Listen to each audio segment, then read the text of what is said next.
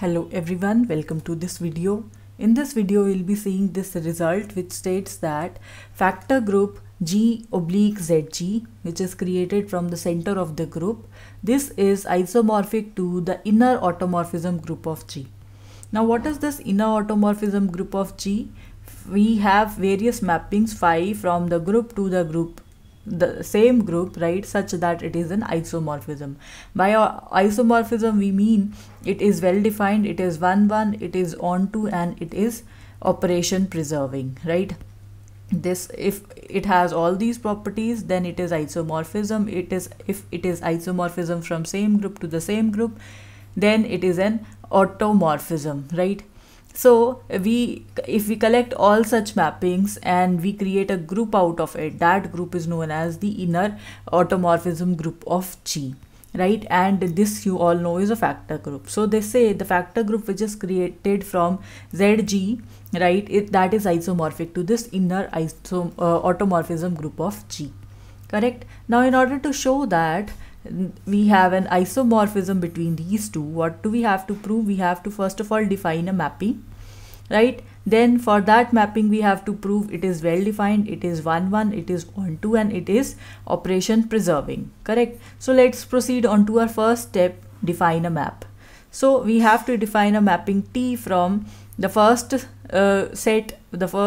factor group to this inner automorphism group, right? So what all kind of elements are present here within this factor group? You know, its elements are cosets of the type such that from the group G we take the subgroup ZG, which is the normal subgroup of G. From using this subgroup and taking some element from here, we can have the members as cosets. This is a coset, right?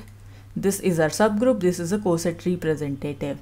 So the members of this group, they are cosets, and here the members, they are mappings, right? And what kind of mappings are there?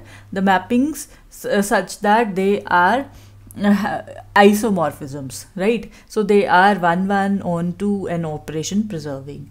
So here if we define this mapping, so we should apply this T onto some coset here, right? Let's call that coset as GZ of G, right? And as a result we would get some function here, some mapping here, because these are the outcomes of this particular group. So let's call that by phi G. G here, which is used as coset representative, is used here to define this mapping, right? The same G. Now how this phi G is defined? You know, phi would be a mapping from G to G, correct? Because it is an isomorphism, right?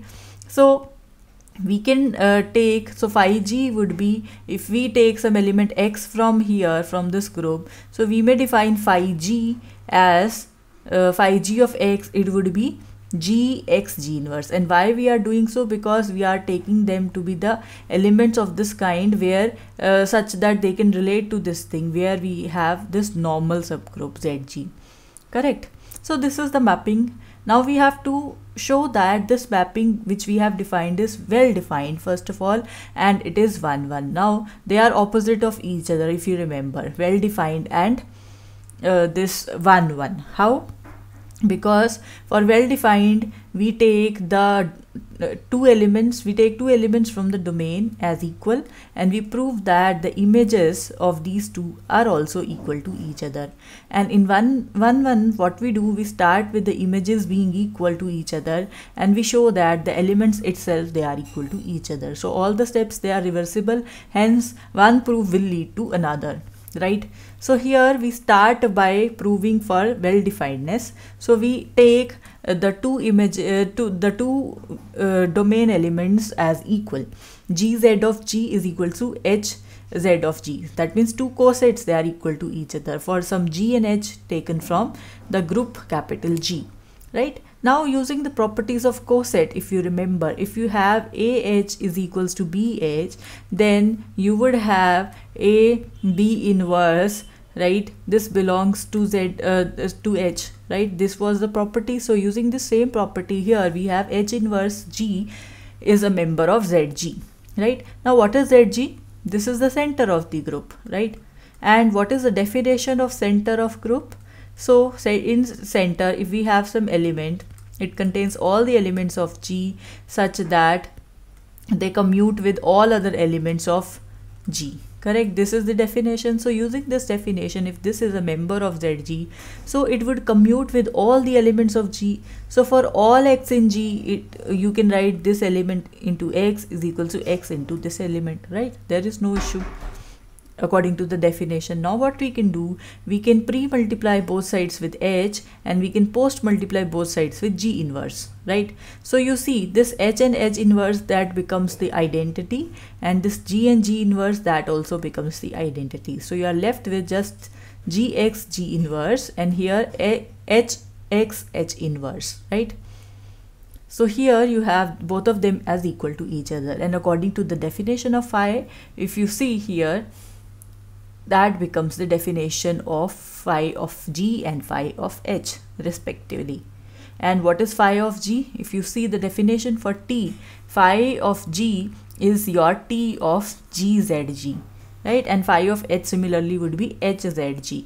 So we reach at what we wanted here for well-definedness. Now if you follow the reverse step, if you start from here, go here, go here, go here, go here, and then here, and then here, so finally you will reach here. So this will prove that it is 1-to-1, right? So we have proved that T is well defined and 1-to-1. Next we show it is onto. Now it is clearly onto. Why? Because for each phi G in this group, inner automorphism group of G, we can find a coset GZG in the factor group such that they both of them are linked to each other. So for every phi G, we have a GZG present in this factor group. Hence this is onto. Correct? Now for operation preserving property, what we wanted to prove, we wanted to prove this thing, that T of two elements A, B, this is equals to T of A, T of B, right? So because the domain contains coset, so we take two elements as coset. So T of two elements, this is equal to T of first element into T of second element. So let's take this left hand side first. So if you take the left hand side here, now by the definition of cosets, if you have AH, BH, so you can write it as ABH. So this is what I have done here. And now according to the definition of T, how you have defined your T, this becomes equal to phi of G, right? Whatever is a coset representative, that come in the subscript. Now because phi is an automorphism, so clearly it is operation preserving. So you can write your phi GH as equals to phi of G, phi of H. Why? Because phi is an automorphism, it is an isomorphism, so hence it is operation preserving. Now what is phi of G? According to the definition, it is T of GZG, and what is phi H? It is T of HZG, right? So hence we have, and this is what we wanted to prove here. Let's have a look. Yes.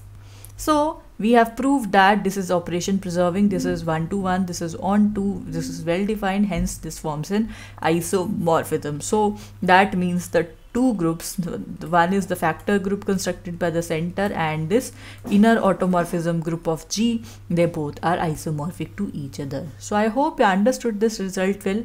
Well, that is it for this video. Thank you for watching.